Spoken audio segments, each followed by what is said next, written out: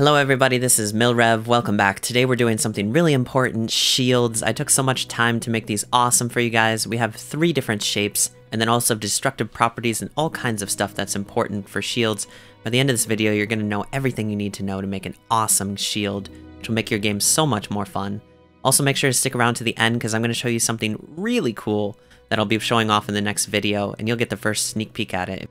Here we have our setup. It's just a simple game screen with the person in the middle. They can move left and right with the stick, and then Y is to jump. We're going to go into a simple object and grab a box here, and we're going to move the box off to the side, then connect it to the person. Go into the box settings and change the size to 0.6 by 0.6. This one all the way down to 0.1 for Z. Then the connection point we're going to have at own connection point Z+, target connection point, the person Z-. Let's go ahead and see what it looks like. It should look like this. This is what a simple shield would look like, and it's looking beautiful. This is definitely the easiest one to make.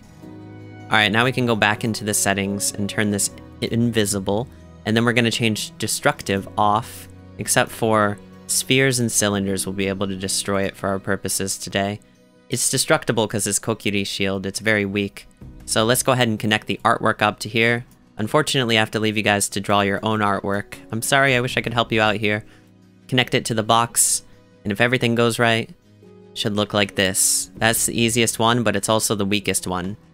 Now take note that this has a nice hitbox. It doesn't protect the back, it works as a shield should. Let's move on to the next one. So you're looking for some more stopping power. That's understandable. Well, in that case, let's go ahead and call on the simple object for a cylinder this time. This guy's gonna help us out.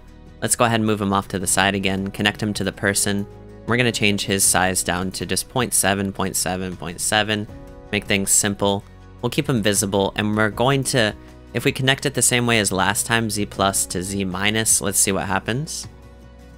It creates this ginormous cylinder in front, and when we apply our shield texture, it's going to be super far away from the player. So we have another option.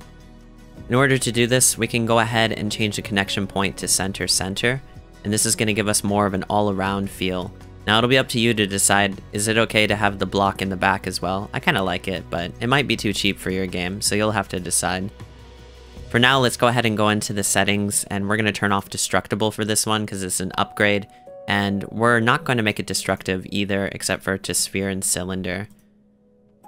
I think that's about solid, and we're gonna turn off visible as well. Then all you have to do is hook up your texture, which I have one down here. Just waiting in the wings, and make sure that this one is set for the Z- texture face. Let's go ahead and see what this looks like now.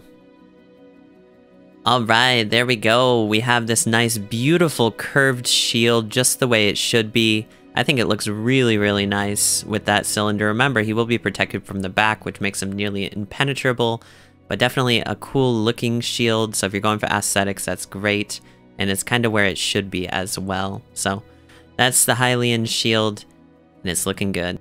Let's move on to a really cool one, the Captain America shield. So now you want something that's not only indestructible, but also destructive. I can't blame you. Let's go into the objects, simple objects, and grab a sphere. We're gonna put this down next to our person as always, hook it up to the person, go into the settings. The size is right at 0.8, which will be great, and we're also gonna connect this one to center, center. This should make our character pretty much indestructible. Let's take a look.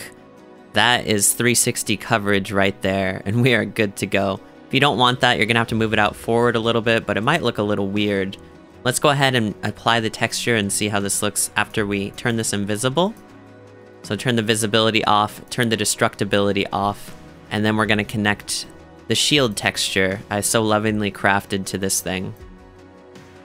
Alright, and there we go. So it has the most natural aesthetic, and look at that. It's curved perfectly for the Captain America shield. Even has that 3D look, and it's in the right position. If you try to put the sphere out front, it looks a little goofy, just like the cylinder we had. But I think that looks really nice as is right there, and it's indestructible. Now it's time to test these things out. If you made it this far in the video, you're amazing, and now it's time to show off the really cool thing, which is this. Captain America can throw his shield. Took me a while to figure that out, but let's go ahead and test the durability of these guys here. Now this shield is pretty much indestructible. We can throw all the seeds and arrows at it we want, and nothing's gonna break it, although you could set it to be broken. Now it's just time to retaliate. We're gonna throw the shield at the Kokiri shield. There it goes, and we can actually just walk into this guy as well, and he's done. Now the Hylian shield is not very good at destroying, but it is very good at protecting, and there's nothing more we can do with this one even. I hope you guys enjoyed this tutorial, and like I said, on the next one, we're going to show you how to do this, so until next time, happy building, God bless.